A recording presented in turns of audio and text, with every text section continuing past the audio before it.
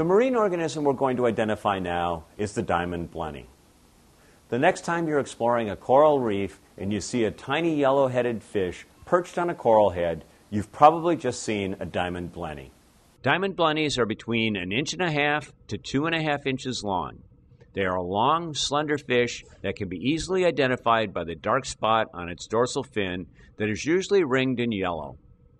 In addition, diamond blennies have a series of dark triangular-shaped markings that start at their back and point down their sides. Frequently, however, the pointy bottoms of these markings will be difficult to see, as they can fade quickly. Their sides are generally white or light tan and mottled. The heads of most diamond blennies are a bright yellow or gold color. The dorsal fin is clear except for the ocellated spot. Diamond blennies are generally found perched on or near a coral head.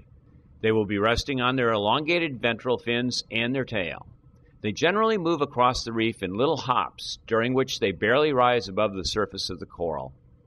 They can also be found living in or near anemones, and will take refuge in the anemone if threatened, apparently unaffected by the anemone's stinging cells. Diamond blennies are generally not afraid of divers or snorkelers. If you get too close for their comfort, however, they will simply swim a short distance away and turn around to watch you again. Male and female diamond blennies have slightly different color patterns.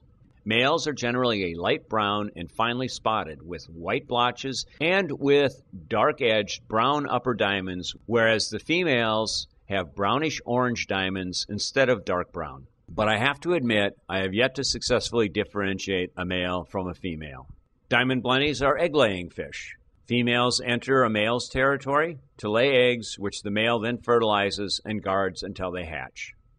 Upon hatching, the fry swim to the surface where they drift with the current, feeding on plankton until large enough to settle on a new home on the bottom. Diamond blennies are found occasionally on the reefs of the Caribbean, but have not been reported in the waters around Florida. They can be found on shallow reefs all the way down to the maximum safe depth limits for recreational divers.